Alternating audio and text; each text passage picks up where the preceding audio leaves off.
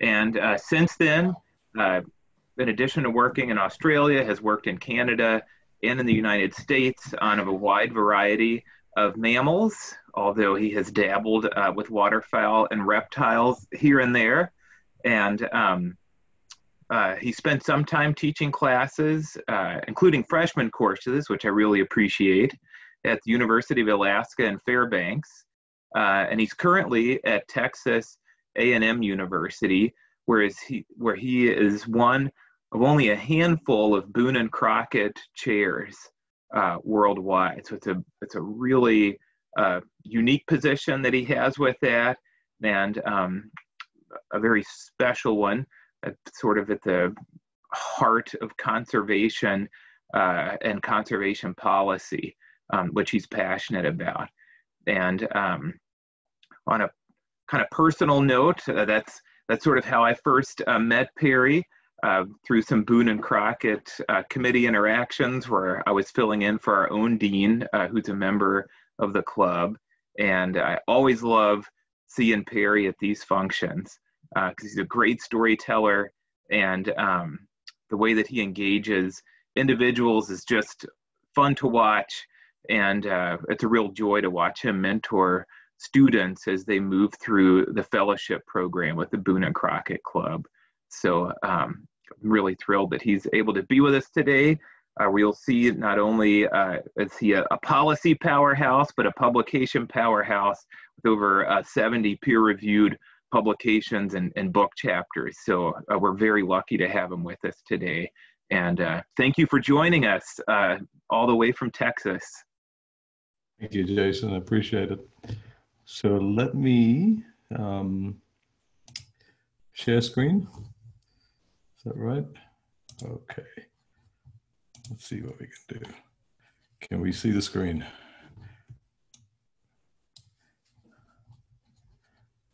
Okay. What have we got? No, we don't want to do that. EGAD.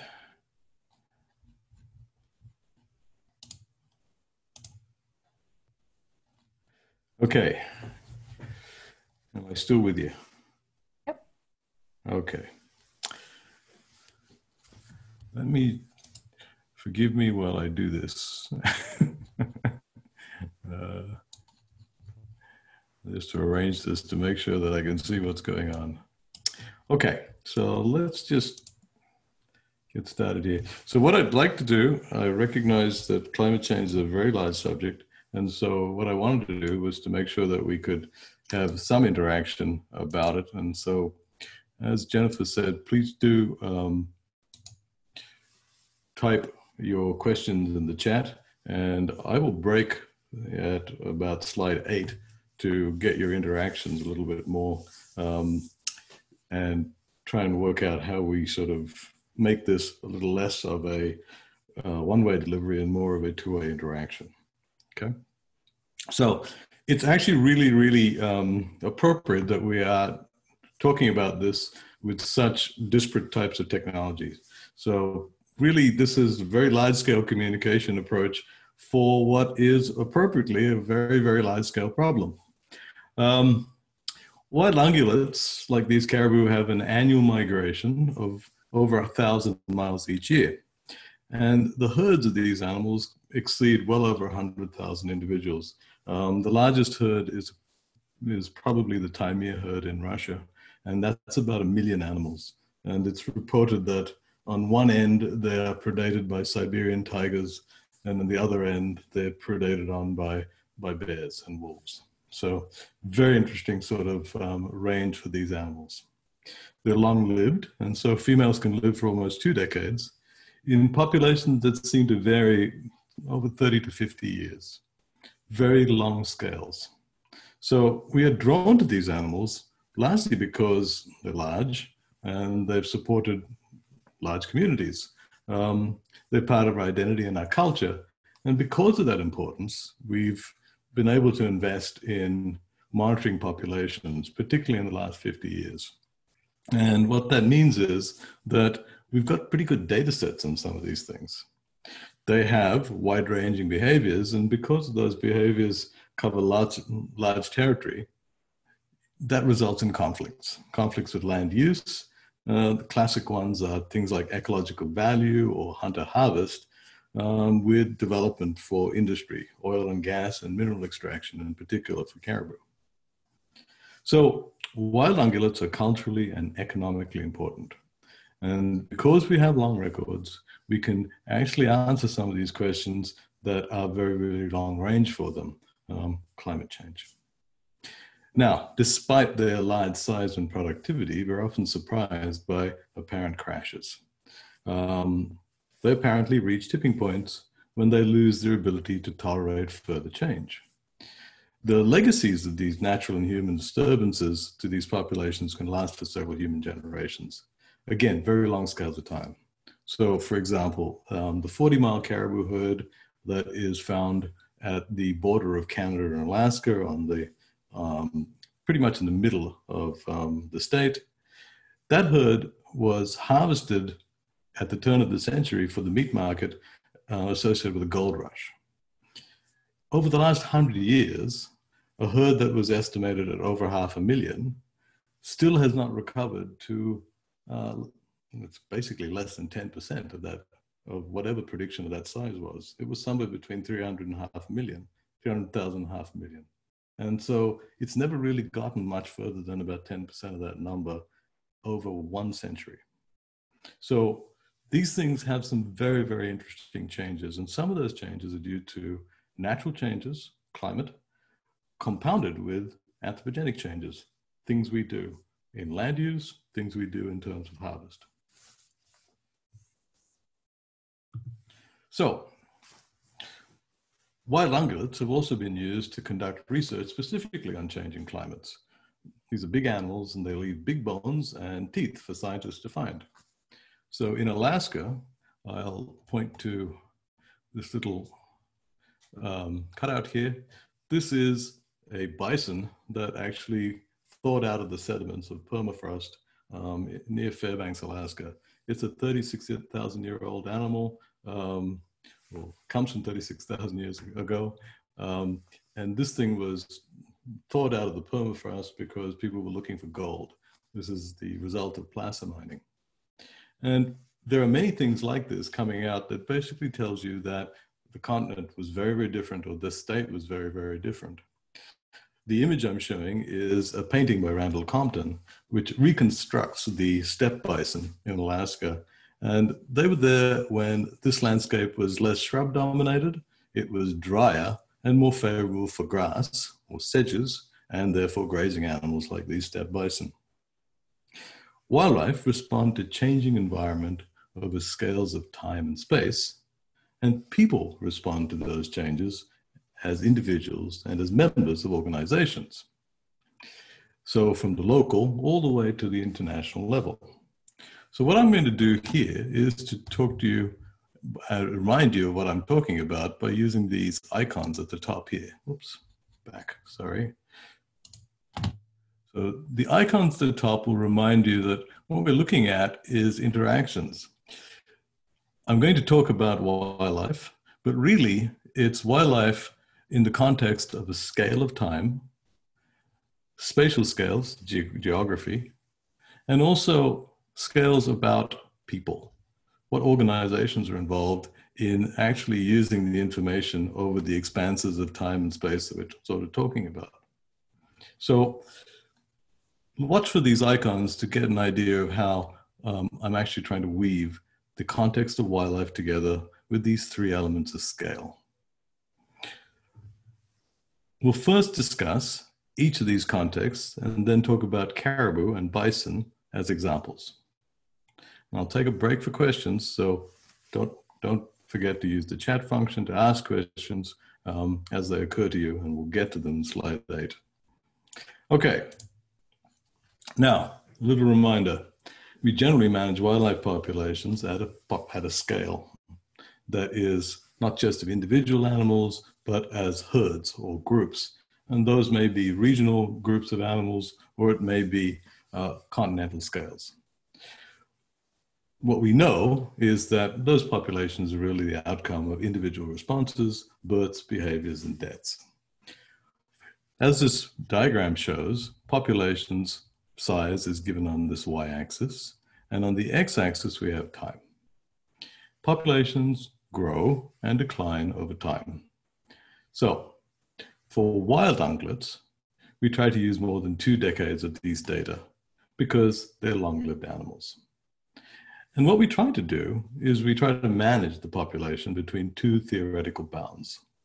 The upper bound, we typically call carrying capacity. It's essentially the limit for habitat, which is food supplies and space. The lower bound is this minimum viable population, and it's really dictated by the number of breeding individuals for a prevailing death rate. Higher death rates mean you need more production. Lower death rates, you might get away with small numbers of breeders. Okay, so between these 2 points, we can use the population sustainably. At the upper bound, we're really concerned about sudden increases in number, especially invasive species and changes in the quality of the habitat. At the lower bound, we worry about sudden losses of some very few valuable individuals that we have. And so isolated populations, populations that may be in relict habitats, and in small numbers. Think about things like mountain ungulates, wild sheep, are very, very good examples of operating very close to minimum viable populations. Okay, so let's weave the concept of time and geography together by talking about a couple of definitions about environmental change. Environmental changes drive the availability of food and space for animals. So this is a view of a valley actually in the summer range of the Western Arctic herd of caribou. There's 300,000 to 400,000 animals that go through these territories, these areas every year.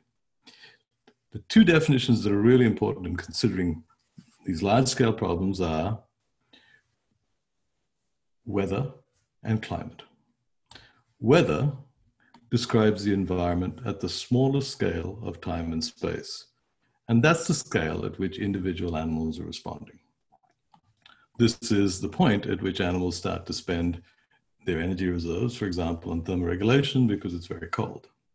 If that continues over successive seasons, then you're starting to see changes in the life history of that animal or the life of that animal.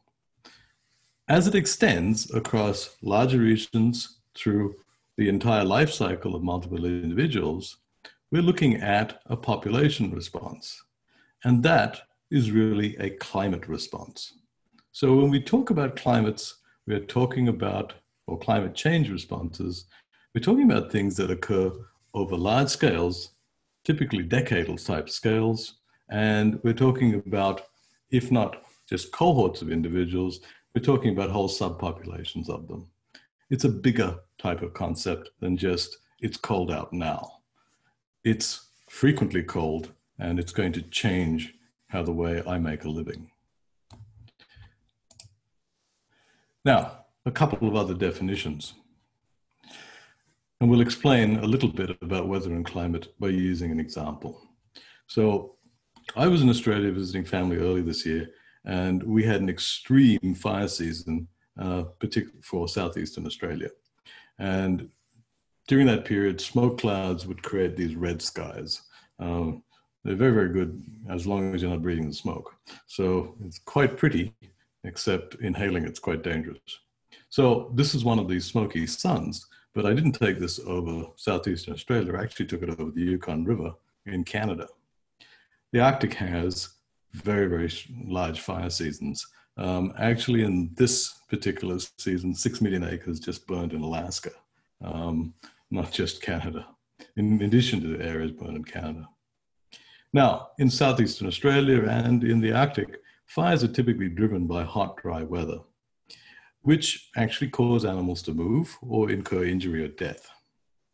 This sudden event has a population outcome, and small populations, for example, may have been driven below that minimum viable population.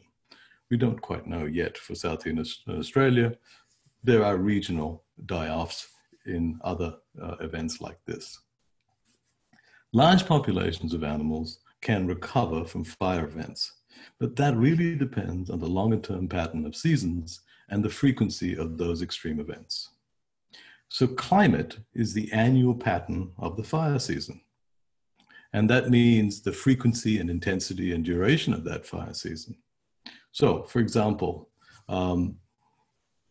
the issue with the fire season in Alaska is that, according to drift and climate, that fire season is actually starting earlier and going for longer than it has in the past. And that causes a change not only in the way the animals respond, it obviously has an effect on the way we respond to fighting those fires and managing the landscapes. Okay, so weather has local effects, local movements, local die-offs. Climate is going to give you much broader effects where we're looking at the frequency from year to year of particular events. And these events are either direct or indirect on the animals. So a direct effect, for example, would be immediate deaths from smoke and heat. So basically loss of refugia. So the indirect effects are things like regeneration of grasslands and shrublands after a fire is gone through and essentially restarted succession. So these can actually be both positive and negative. So there are actually positive effects of some of these fires, but it really depends upon the intensity of the fire and the frequency of the fire. If it's very, very frequent, plants don't come back. So the next definition we'd like to talk about is predictions. So you can use weather records on a local scale to make projections of what's going to happen in that area. But at some point, if you want to go further in time and to make better inferences, you're going to have to actually relate observations to other local areas around it. And this becomes an issue of upscaling. So what you're going to do is use local weather records to really push in time and space further out. So upscaling has some benefits in that you can actually get a much better view of how areas relate to each other. You can also use something called downscaling, which is where you take a large-scale data or large-scale climate projections where you can see continental sort of shifts and try and predict what's going down at a particular location. So in the Arctic, for example, we will talk about changes that are occurring in Alaska, but we're really talking about changes in the Bering Sea as well as the ice in the Arctic Ocean to predict what's probably going to happen in a particular part, for example, the Yukon drainage in Alaska. So that is a downscaling effect. An upscaling effect is where we take all of the weather stations that we have across Alaska and try and predict what's going to happen for the Western Arctic caribou herd that's moving 1,000 miles.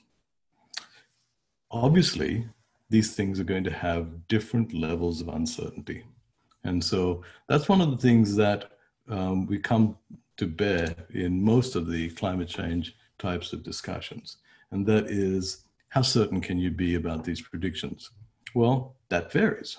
It's never 100%, but we can understand the strength of a prediction for making a decision based on understanding which way did we actually come to that projection. Is it purely based on local data records, which means that it's very good in the small scale, not so good further out? Was it a compilation, which means did we upscale or downscale? So there are two ways of thinking about this system. Now, our management system responds to this information over a continuum. And the continuum spans from something called adaptation to mitigation. Now, adaptive responses are typically going to manage outcomes. And so we monitor the population and the environment closely to regulate use accordingly. So managing harvest is an adaptive sort of system. And it's very, very important because it's based upon carefully monitoring the resource and also the user. Mitigation responses attempt to control what's driving the change. So Habitat restoration, for example, that removes fire-prone invasive species of grasses is actually an adaptive measure.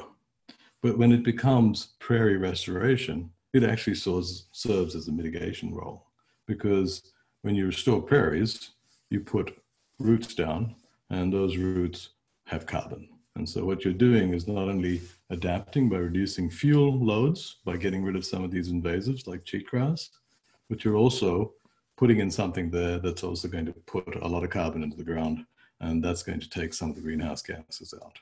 So adaptation and mitigation are two terms that are used. Many of the things that we do in management are adaptive. Mitigation is something a little bit different and something that takes a lot longer projection of effort, but it also forces us to figure out exactly what's driving the system. And that can be problematic at times. Okay, so let's talk about the science, policy, and politics part. This is the social component. So I've already talked to you about the scale of time and space concerning environmental change. And I've then talked to you about how we define all those systems, okay? Now we're going to put this together in a human scale. And the social scale of this is how we manage. So we share resources, and so we're going to actually have to use 4 different areas of activity to do this. So shared resources management, like with wildlife, is the outcome of social institutions with 4 types of functions. Science activities are used to inform new information, sometimes synthesis of information. Policy activities use that information to create viable plans for decision making, which becomes part of the political process. And once those decisions are made, those decisions could be purely to fund something or fund some activity. You have laws developed. And so basically it's regulating shared resources is a legal system. So action is laws. So scientists tend to talk about what resources we have, what resources we're likely to have, and what do we have now, and what are we going to have in the future. The policy type questions that we have are, what are we going to do with what we have? And what's the best way to do it? So this is implementation of information. Further implementation is who does it. So politics is about who should use and act on what we have. Who has responsibility, who has authority. Legal questions are, what are the rules for use, funding, and action on what we have? So many scientists often think that once you essentially have figured this out, that's it. People applaud your brilliance and essentially enact all of these other 3 steps. That's not always how it happens. And climate change is one of those areas that actually all 4 of these things are happening at the same time. And understanding why some things don't happen is important, because you understand where you may have a particular obstructions in this sort of social system. Okay, so this system is actually going to occur in a temporal phase. And so I'm going to actually split this up into actually 3 types of models, and those models are actually linked together. Okay, so this is a model of social action changes over time. And let's just look at this side on the left. And in an acute crisis, all of those functions are very highly motivated. And so delays between the 4 functions are very, very short. And what we have is each of these actions are essentially equally weighted. So there's lots going on in everything, because in every one of those areas, because we all have a shared crisis to deal with.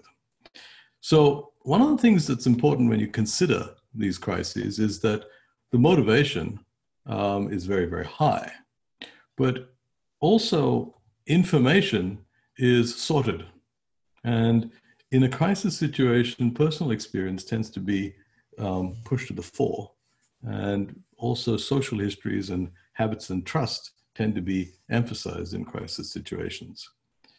As things settle and you get into a chronic, more longer type of problems, you seem to oscillate between these two types of paradigms, where the emphasis is on laws and politics, which is decision making, or the emphasis is on science and policy, providing new information and new ways of doing things. So this is an information limited type of situation where you don't have enough information or you have enough time to wait for that information to come to make a decision. And here, you're still trying to sort that information and to come to an equitable solution. Okay, so let's put one of the polls up together. Can I deploy a poll? Let's see if we can deploy a poll. Okay, I'm going to launch a poll. This is question 1. And the question is, which model best suits the current state of the COVID-19 pandemic? Hopefully you can see this. We have our first response.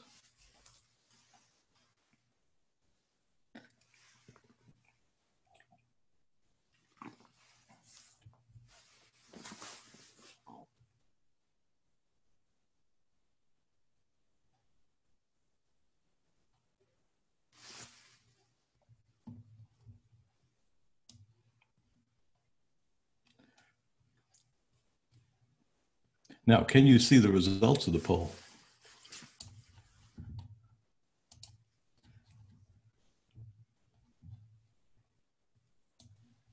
Is that poll result showing up on your screen? You'll have to hit end polling. Here we go. End poll, okay. Share results. There, I did it. You did it? Okay, yep. Can you see what do we get? It's mostly A. 47% said A. Okay, so we have a certain amount of consensus on A, but also we have people that have diversity of opinion and have also realized that, yeah, we're starting to move between B and C as well. There's no perfect answer here. All I'm trying to do is to try and get you to understand that this is a dynamic system. And what's most important here is that people are starting to prioritize information in very different ways. And that makes some very, very interesting results. Okay, so I'm sharing the results. We're going to stop sharing. And now I'm going to ask you another question. And the second question is right here. The second question is, which model best suits the current response to climate change in the United States?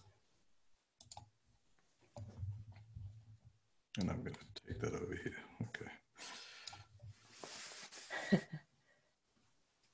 So you can't see the poll right now, is that right?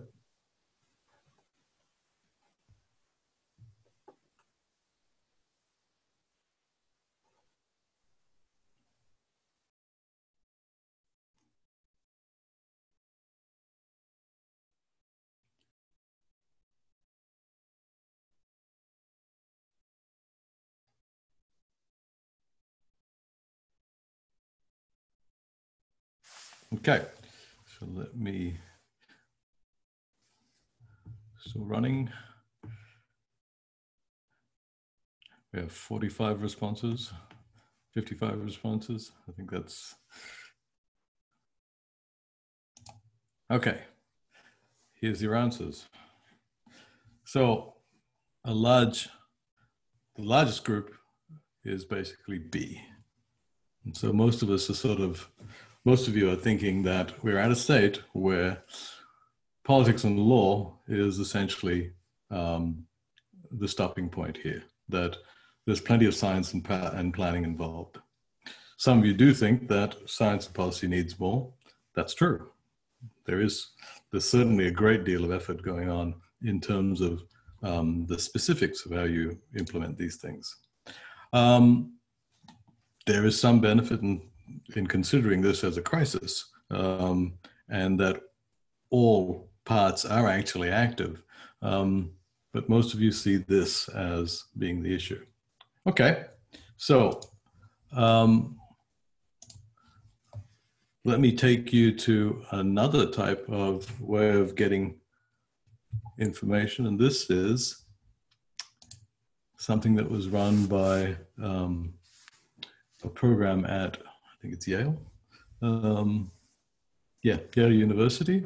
This website is freely accessible. And I just pulled this up. There's multiple questions here about climate change. And this is Wisconsin. And this is Wisconsin's response to this question.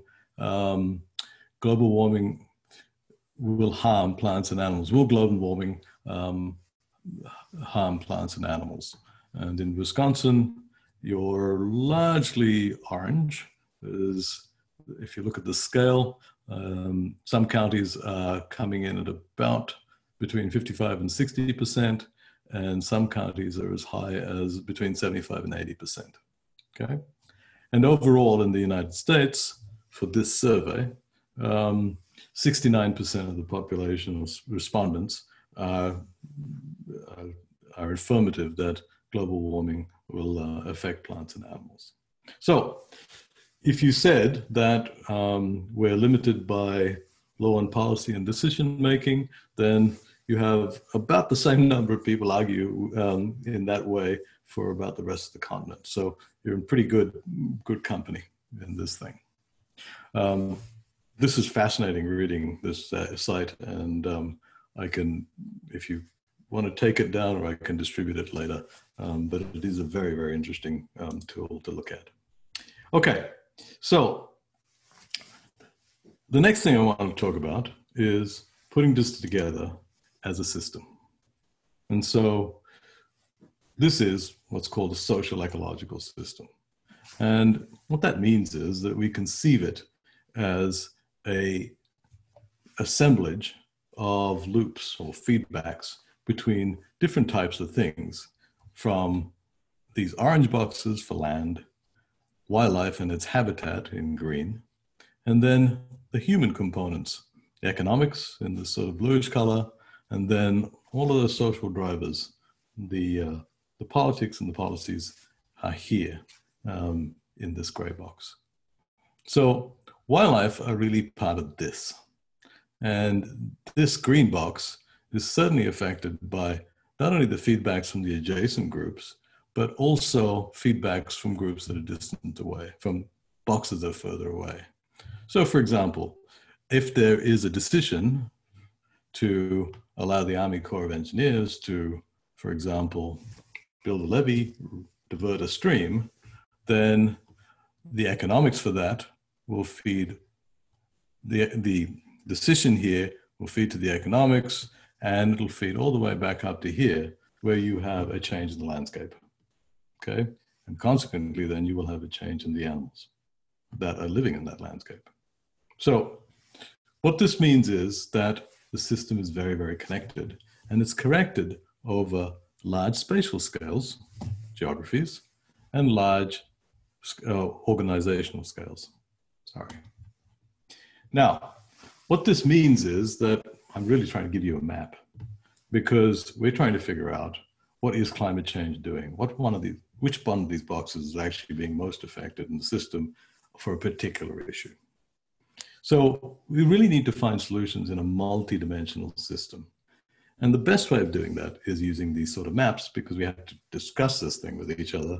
And essentially we'll have to point at this thing, and it's better than pointing at a map than pointing at each other. So weather and landscape are part of this orange box at the top, wildlife and habitat are in the green, people and social institutions are in the bottom. The arrows connect all the boxes. They give a feedback function. They also have a feed forward function on each other. So you don't have to understand all the elements of the box.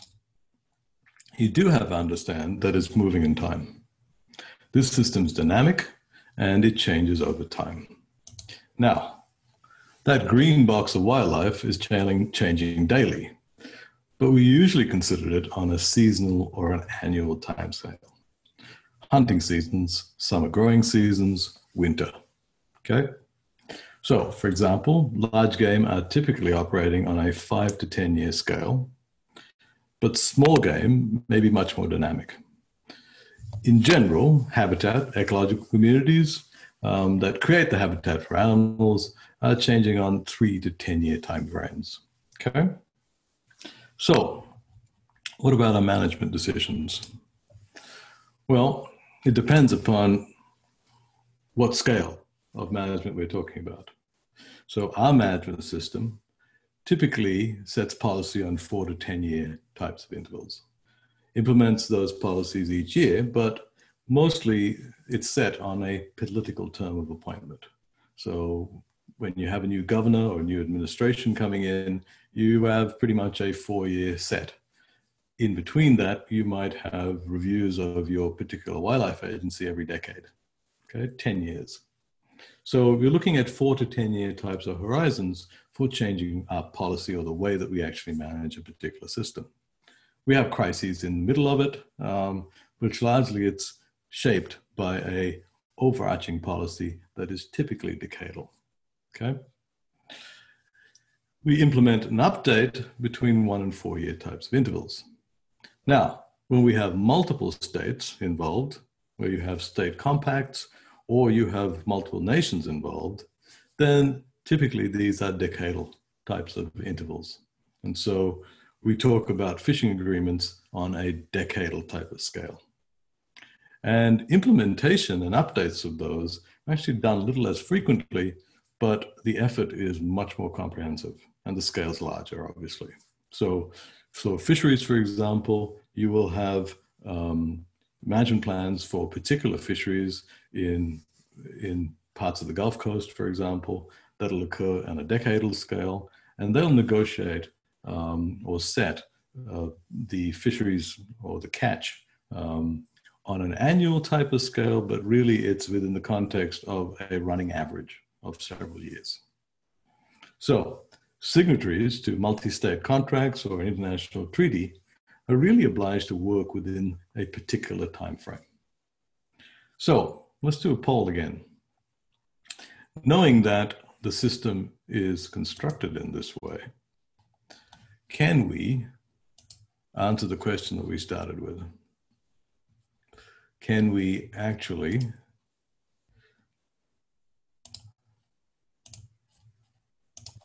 manage wildlife at a climatic scale of space and time?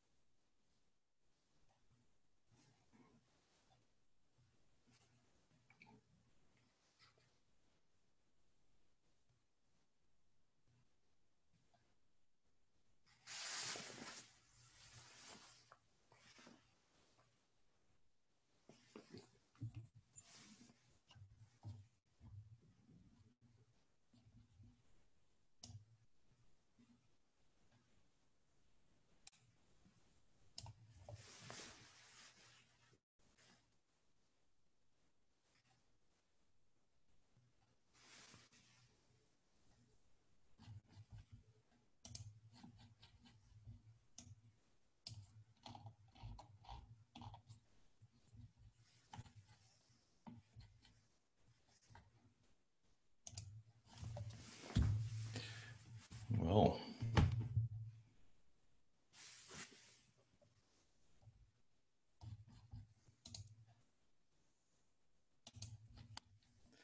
okay.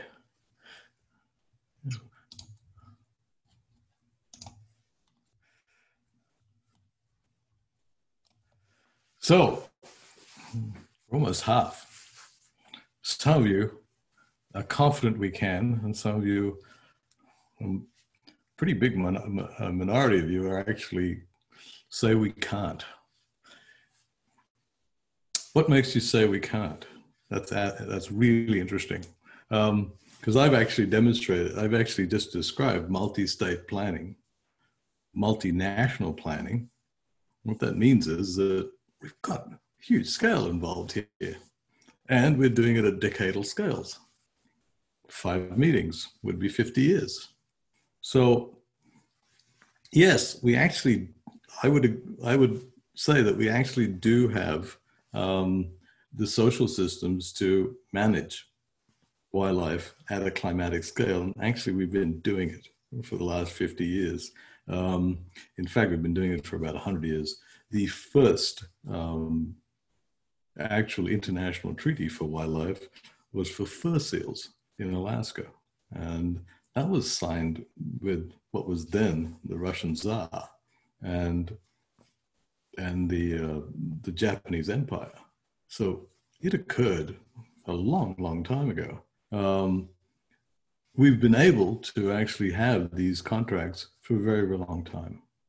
Now, are they effective, and what limits their effectiveness? That's a separate question.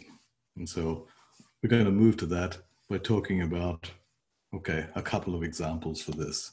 So if you said no, you're partly right. We have the system. There are problems with making it work. If you said yes, you are right. We have the system. There's problems making it work.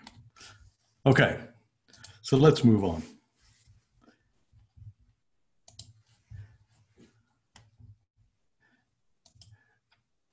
So what I'm going to do now is to take you through these two examples.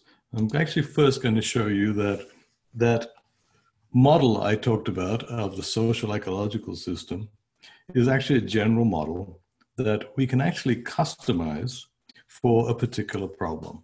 In other words, this is a general map of the general diagram of an elements of the map, but then we can actually put together a map of a particular wildlife system.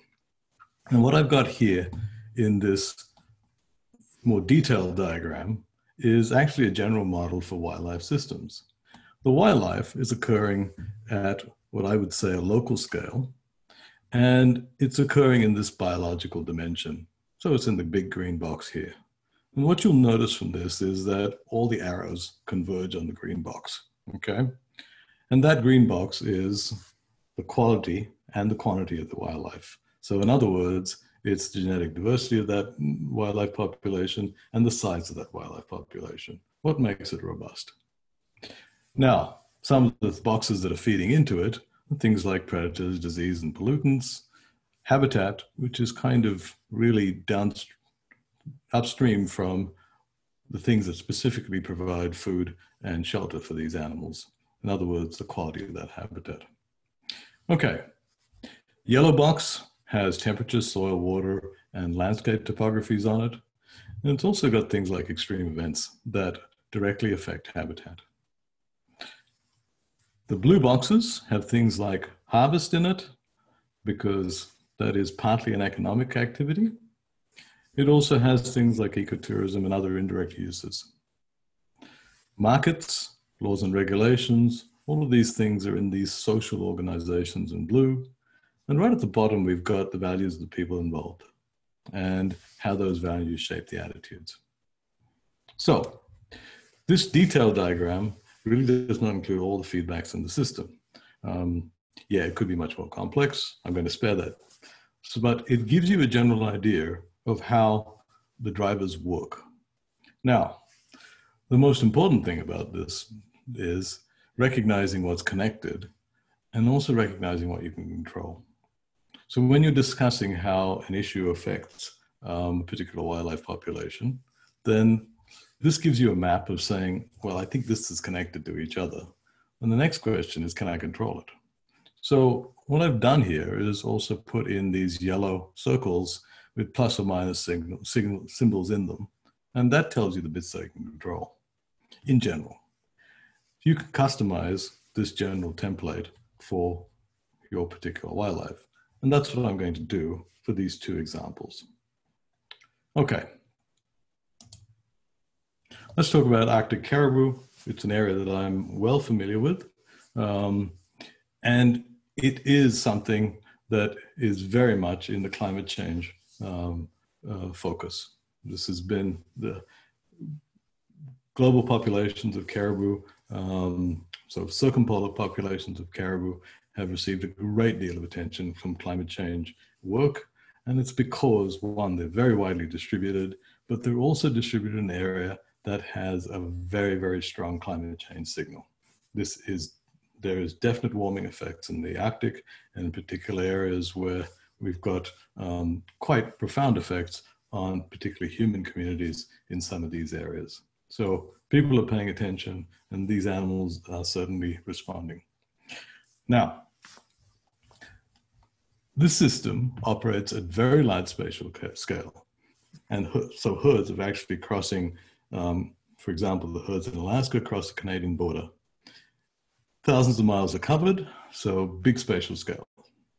The number of animals is large. The Western Arctic herd has exceeded 500,000 individuals. And the land is mostly under public ownership, but that ownership has different authorities. So federal lands are managed by the US Fish and Wildlife Service, the Bureau of Land Management, and the National Park Service. The state and tribal lands actually border many of those federal units, but their management priorities are quite different from each one of those federal managers.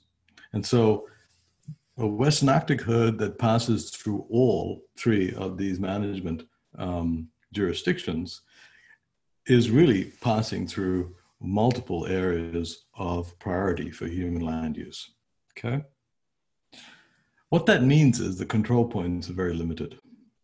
This system has large scale, few people, so some of the impacts may be actually very, very small in space, but may actually also have a very long time signature.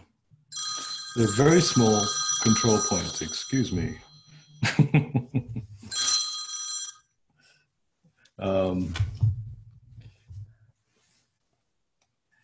The control points that we might have in this system may be some control of predators. We definitely have a control of harvest. The state, for example, is in charge of harvest.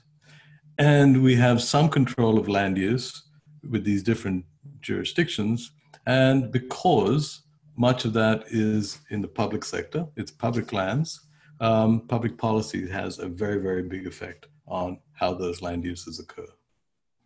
So the control points are limited, and largely the biggest driver in this system is the environment.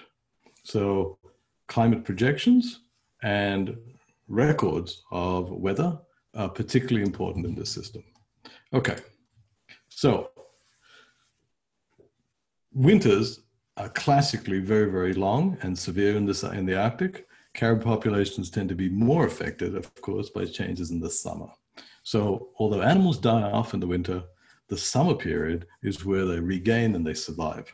And so regain mass for survival and reproduction occurs really in the summer period. There are small changes in the onset of spring, and spring will actually affect how long a period these animals have to regain this mass. So warming in the Arctic is advancing the season for forage availability. However, it is also advancing plant senescence. And so when the quality of that forage declines, that's occurring a lot earlier. Warming is also changing the window for biting insects. And so harassment of caribou that reduces their foraging time is also increasing. So what that means is that in most cases, particularly for the Western Arctic herd or the Central Arctic herd, the gain window is becoming earlier. It's also becoming shorter. That depends on location. And what that means is that movement options are very, very important for these animals to offset this variation in plant production. Caribou can be very sensitive to human disturbance, and they avoid infrastructure, which then further limits their foraging in summer, and it may actually limit their movement between alternative foraging ranges. Here's an example of that mix between human disturbance and the context of the population. Populations of Arctic caribou can grow at 8% per year. If you had a stock that grew at 8% per year, you would keep it. Unfortunately, that stock can fall at faster than 8% per year. And that's what this diagram is kind of showing you. This is the Central Arctic herd, and it has its migratory corridor right down the Trans-Alaska Pipeline corridor. And this herd was actually about 5,000 to 10,000 animals at about the start of the pipeline. And during the entire development of the pipeline, this herd continues to grow, which is contrary to predictions, right? But it kept growing right up until about 2010. We did actually some work around this time period, and we actually were able to describe the forage base for these animals about the time that they were starting to come down. And you notice that in a very, very short period of time, less than 5 years, this population has lost somewhere around 40,000, 2/3 of its size. So what that means is that there is a very, very strong contextual perspective for looking at these herds. Disturbance when the herd has already got a good, favorable foraging base will only slow that gain. But disturbance over here, when it's already coming down, may actually accelerate this gain and bottom them out. And so looking at this in a long series is really, really important in understanding what is the signal of human versus natural change in the systems. So in Arctic caribou, the science component of the system is really emphasizing the disturbance is contextual. It really depends on the trajectory of the population and the location of that population. What is it that you're actually disturbing and how important is it for the annual changes or the annual movements of these animals? Warming of the climate has both positive and negative effects that really depend on location. So increased variation in forage quality is likely, but that also makes the system much more hard, much more difficult to predict. And that's because these animals move. And if they can move, then you can attenuate some of that disturbance. Now, fortunately, we have a few tools that allow us to assess and monitor these populations. And some of those approaches are really important in simulating the effects of disturbance to understand what the long-term types of effects are of putting oil fields in these areas and expanding these oil fields. Now, most of our control is really focused on land use and development. Harvest is an issue when the herd declines, but the development has a much longer time signature. For example, we can reduce harvest more quickly than we can reduce the effects of development. So development is also very, very expensive. And in many of these cases, the approach is go big and go home as soon as the price drops. So when we do our policies for land development and land leasing, what we have to do is to balance the economic gains with some very long-term economic externalities on the land and these wildlife populations. We have to rely upon trying to continually assess whether the system has the ability to absorb the impacts of those changes. Climate projections are particularly important in this system. Okay, so that's a system where management is very, very coarse. Here's a system where management is actually at a finer scale. This is a very old system. In fact, this is the system that the North American wildlife model was based on, bison. Again, a very large system that spans most of the temperate latitudes. Bison are the icons of conservation in the United States. And what I've shown you here in this cutout is Albert Bierstadt's painting of the Last of the Buffalo. And this is a massive painting. The canvas is somewhere around 15 feet by 10 feet. It's a huge, it's cinematic in its impact. Bierstadt used it to convey the scale of the Western lands, but he also used it to convey the scale of the tragedy of overexploiting bison. And this is where the social system became enacted into starting to change laws to protect and allow restoration of some of these herds. Now, bison are still endangered, some of them anyway.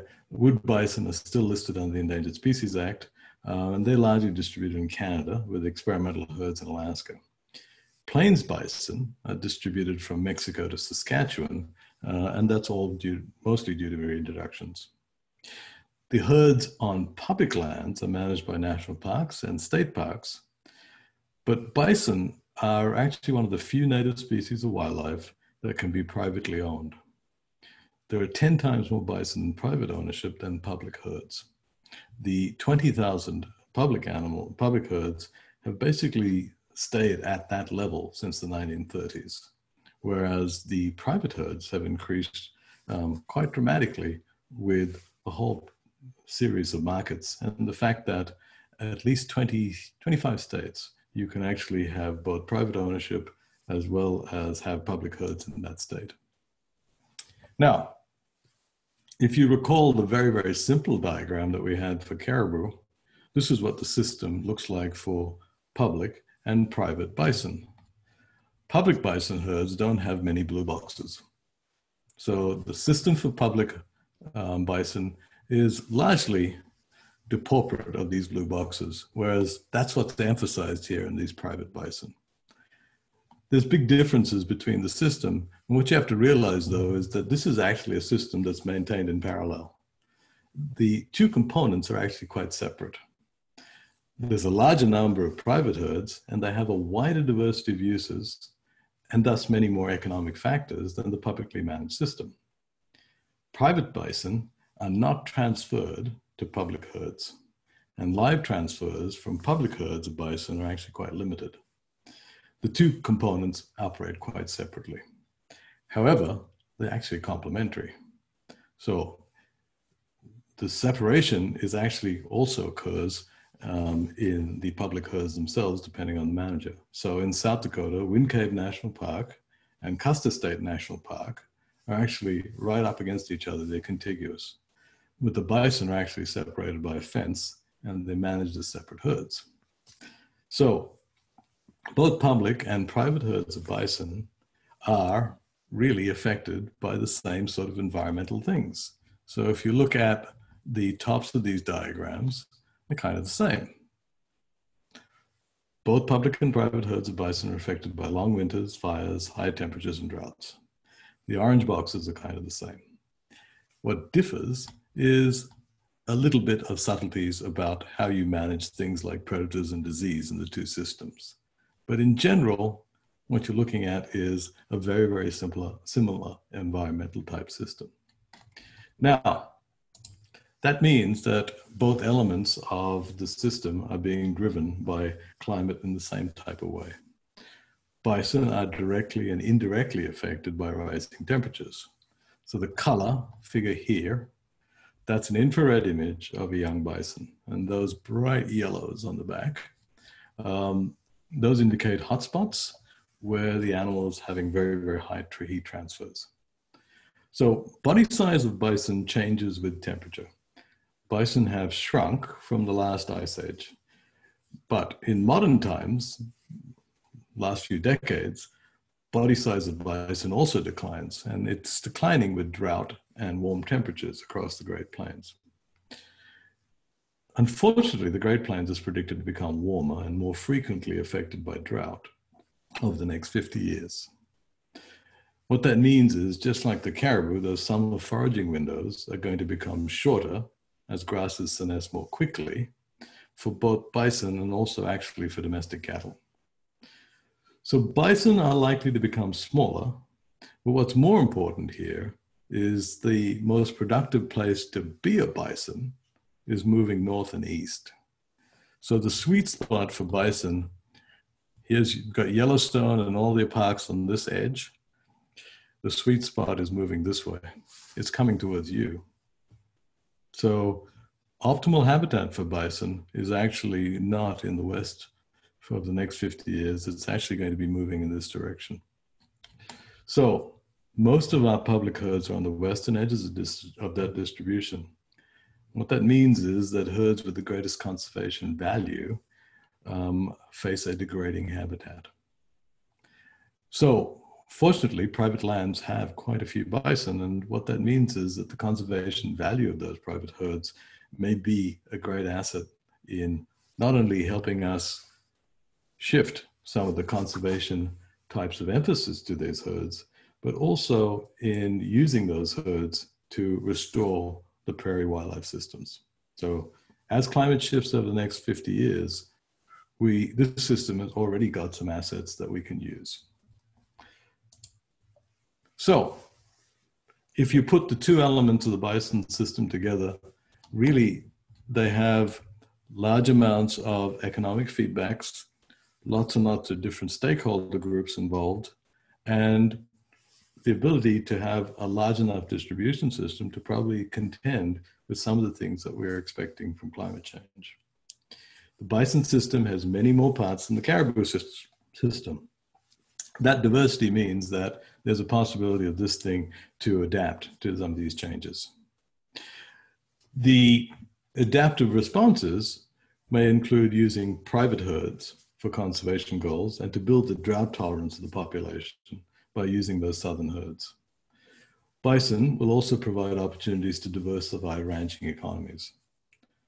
Bison are more tolerant of extreme winter and summer conditions than cattle.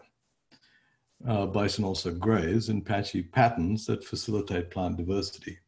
So they can be used for prairie restoration that provides both carbon sequestration for mitigation of climate change, as well as simply adaptive measures of building up the hydrology and the biodiversity of areas. So some of the economic barriers to public management of bison, though, arise from the authority to transfer publicly owned animals with a strong genetic value to private owners. Simply one way. But authorities for doing that are still lacking. The use of bison on public grazing lands is also a source of conflict for cattle grazers that are increasingly reliant on those leases as climate warms. Bison are already used in restoration programs, but the number of participants is actually limited to large operators because USDA has not provided approval and support for using bison as a conservation tool. So the bison system has the potential to transform the way we think about conservation in North America. So, a final question. What do we need to know? What do we need to manage wild ungulates on a climatic scale? Well, can we do this? Well, yeah, we do. We have established systems to actually confront the challenge of climate change for wild ungulates. We have very, very strong public interest in these animals. We have lots of private institutions that will advocate. And we have public institutions that are really based upon wildlife as a public trust. So yes, we have really a good system that we can do this with. Downsides? The public decision-making is hampered in this area by distractions that largely prevent conservation policies from rising to the top of the agenda.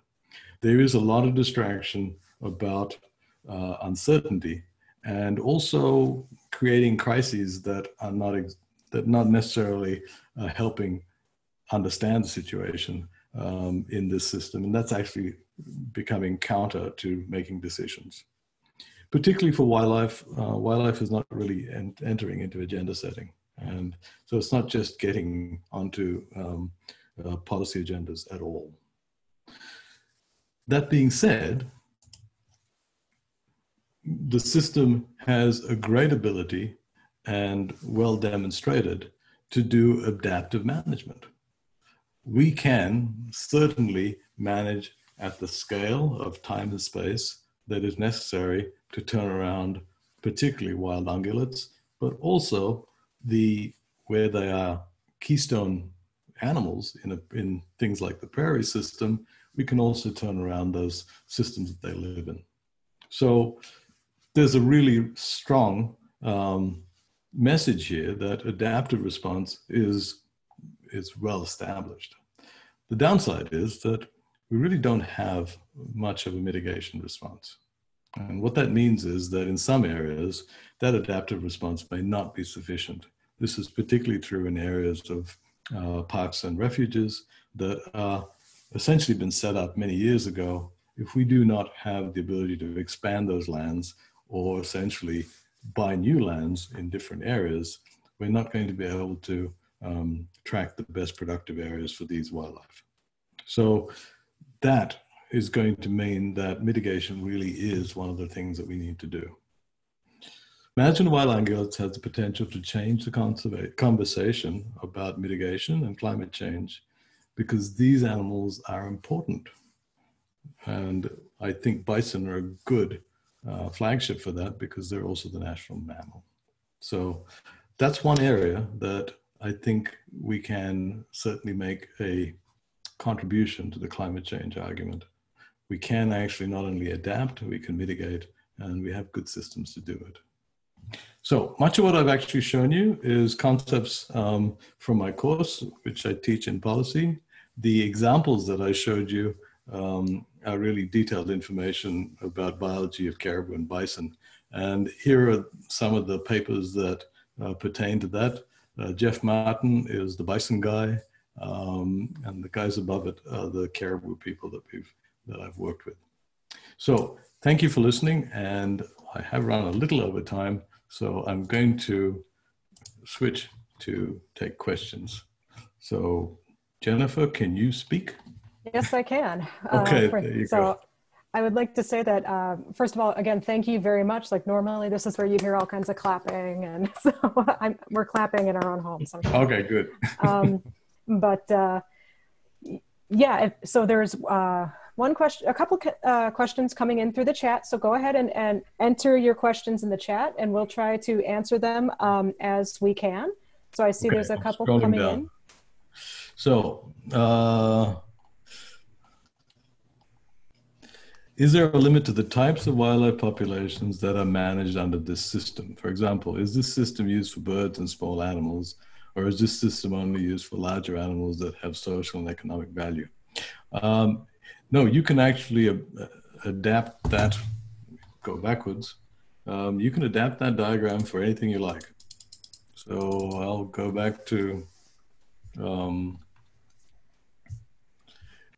this is modified. So this template can actually be changed, and you can change all the boxes if you like. In general, though, it's organized in those different colors because we're looking at the economics, the social, the psychological, so individual values, and then the elements. So this is, most of these boxes are there in most systems, but you can emphasize and de-emphasize them based upon your particular type of wildlife. So hopefully that answers your question. Are there any specific ungulates that could benefit directly from climate change? Okay, so the climate change issue includes both positive and negative.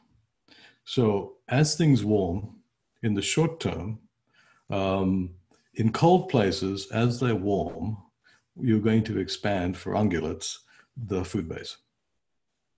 So the short-term projection, for example, in the Great Plains, particularly in the northern Great Plains, is good.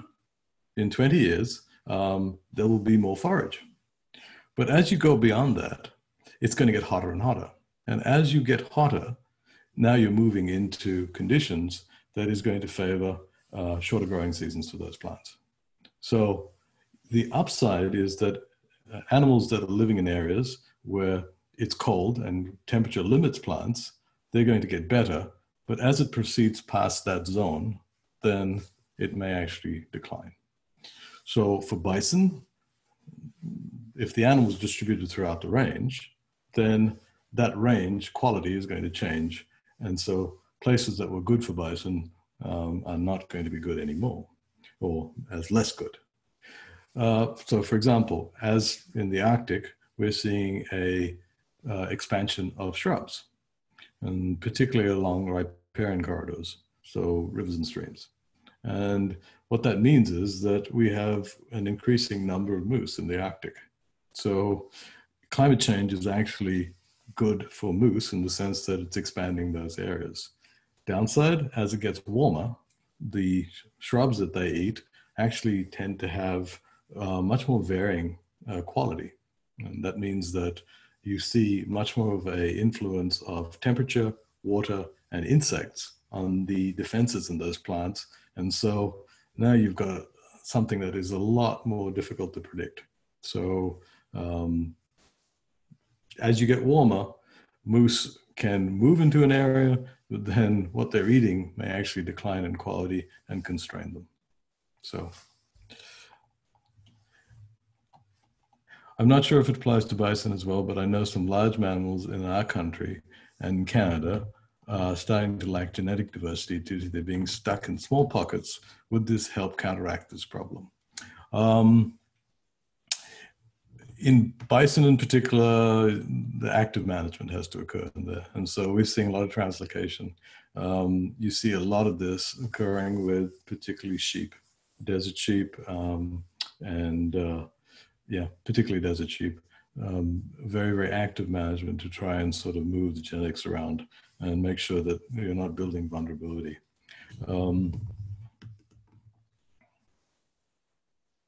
So yes, I think genetic diversity is an issue. And one of the things that we're talking about, particularly for bison, was phenotypic diversity. That means that the interaction between genes and the environment, the development of the animal is actually just as important. So particularly, for example, southern bison, the future of bison is actually what's happening in the south for those herds. In other words, drought tolerance may actually be an attribute we want to have. And so being able to conserve the phenotypes that are drought tolerant, smaller body size, ability to tolerate heat, those things may actually be important for some of these small, what are currently small populations that we may need to emphasize. So yes, there's some issues about that, small populations. Has there been any changes in body mass in other ungulates other than bison? Does the body mass highly impact bison populations and their survival? Yes, there are island effects for lots of these things that are compounded by temperature.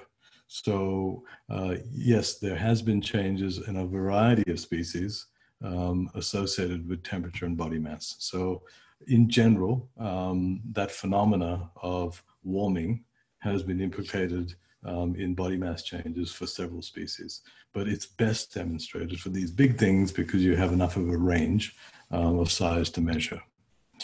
Does the body mass highly impact bison populations and their survival? We don't know that yet. So that's something that we don't fully understand. There's quite a few trade-offs in life history that occur.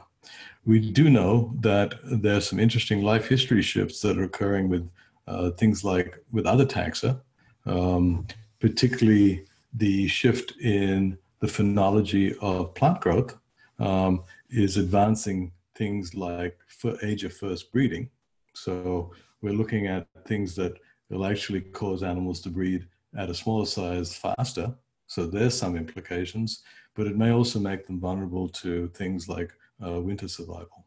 So we don't know the implications of body mass change to life history patterns fully in these species. But it's something that we're pushing towards. Besides bison wandering off, what are the other problems with bison being on smaller tracts of state, county-owned land? Simplified, why is there not bison in many areas that aren't national parks? Actually, there are bison and private bison in every one of the 50 states. So private bison ownership is extremely popular. Part of the reason is that bison burger sells at $9 a pound. The average for beef is $3 a pound. It's 3 times more valuable. It supports a smaller herd.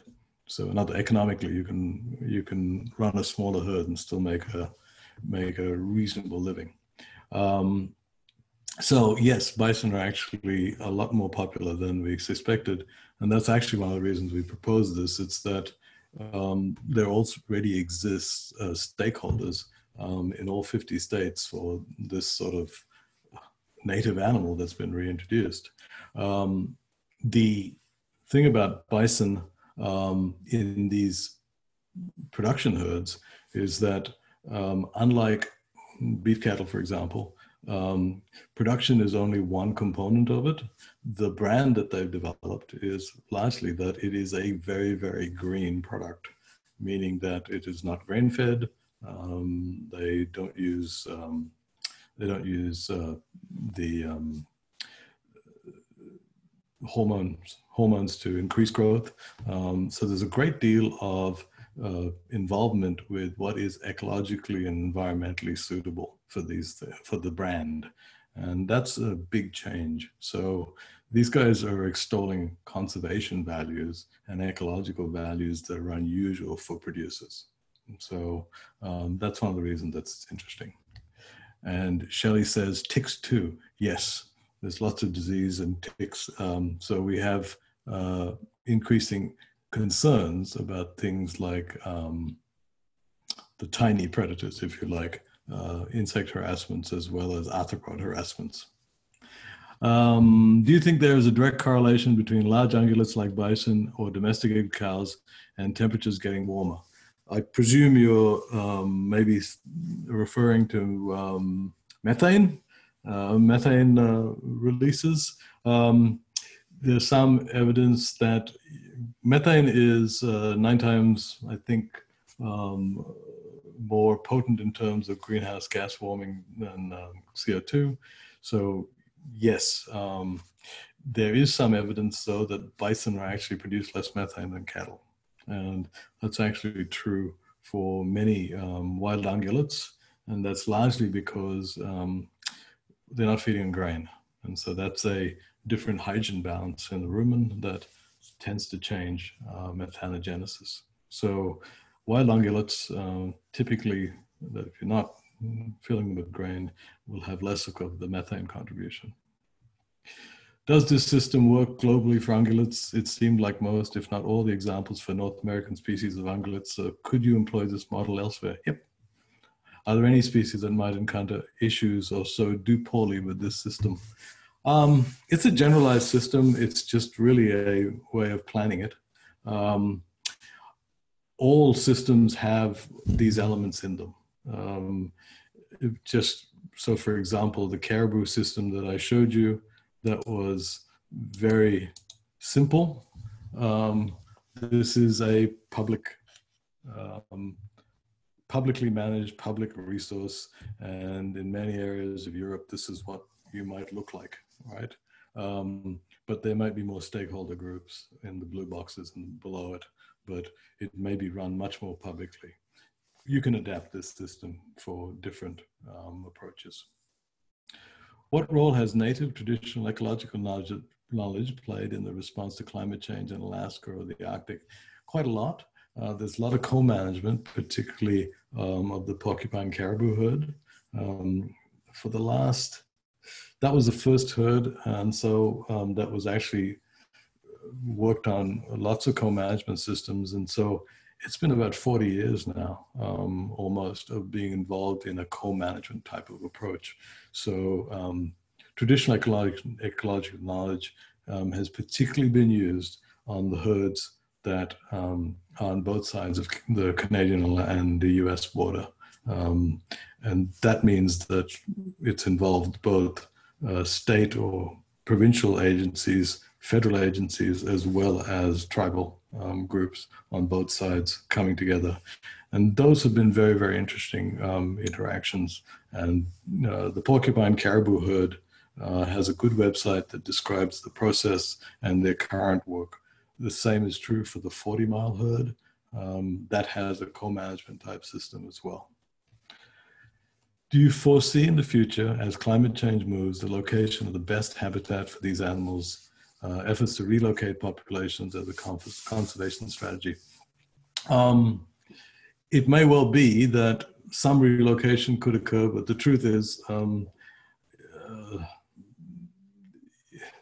think Wesley Powell basically argued about 140 years ago when he surveyed the continent that there wasn't that much good agricultural land left.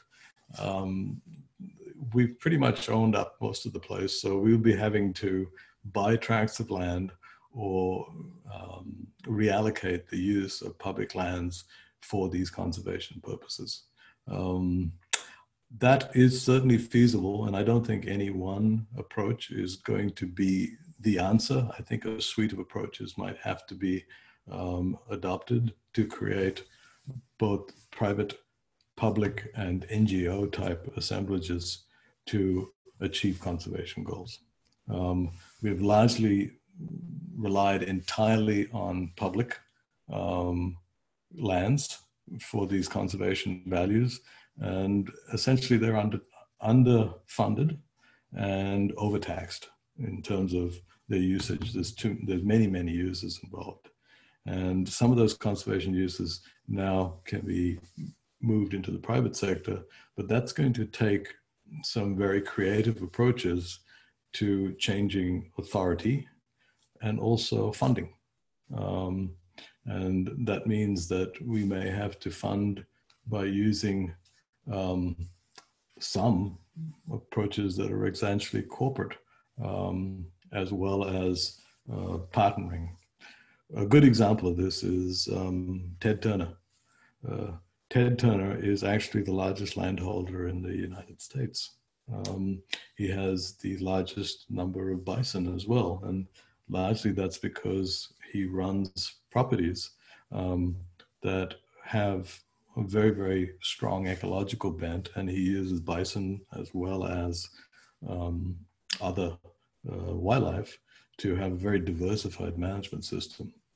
They still run in this. The objective is still to run in the black, but they marry a whole suite of different strategies to have multiple uses to maintain an economic sort of basis for their operations.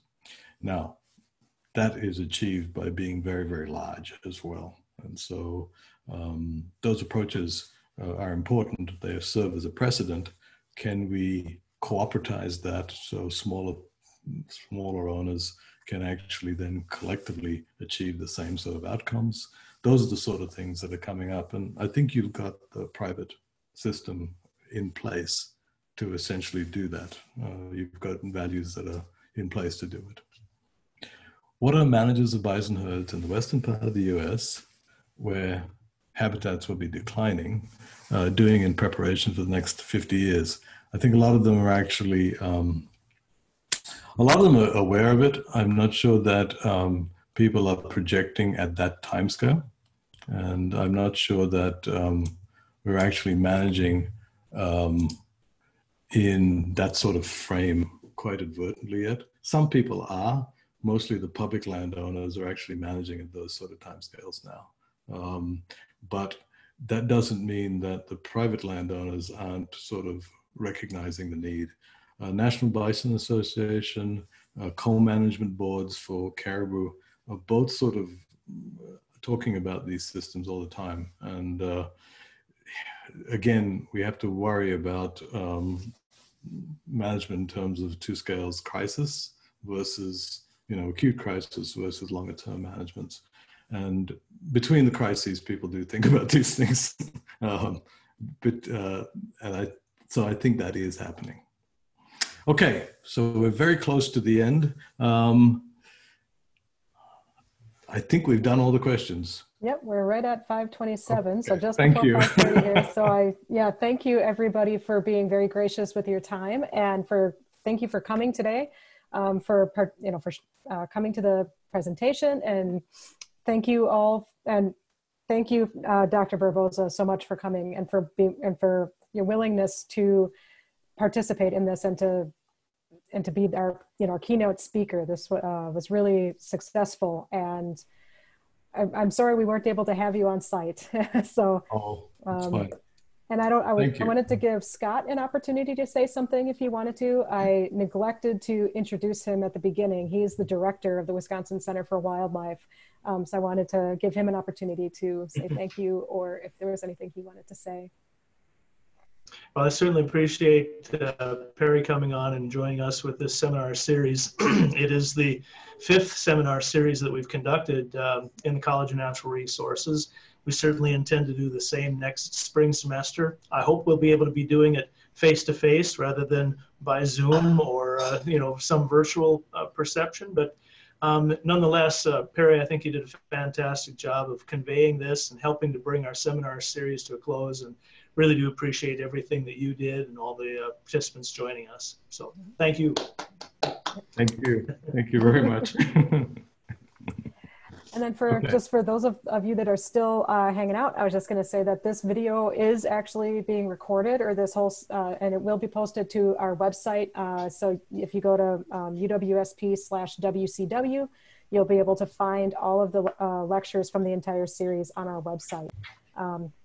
So with that, unless there's, I don't think any, if any of Jason, you have any final questions or comments? No, I'll just say thank you very much, Perry. It was a great talk, and I really appreciate how you simplified a very complex system to be widely digestible by all of us. Thank you. Much appreciated. Thank you. Thank you very much. And with that, we'll say goodbye. And so I want to say thank you again to everybody. So, and thank you for coming. Have a wonderful evening. Okay. Thanks. Bye-bye. Hey, Jennifer, are you able to leave the window up for just a second here? Yeah. All right, cool. Perry, were you wanting to catch up in this window, or do you want me to send you? Send me an invite, and I'll stay on Zoom. Okay. All right. Will do. Okay. Thanks. All right. I'll catch up with you in 1 sec here. Okay. All right. So with that, Scott, everybody else, I'm going to check out. So I'm going to end the meeting. So I'll see you guys later. All right. So long. Bye-bye.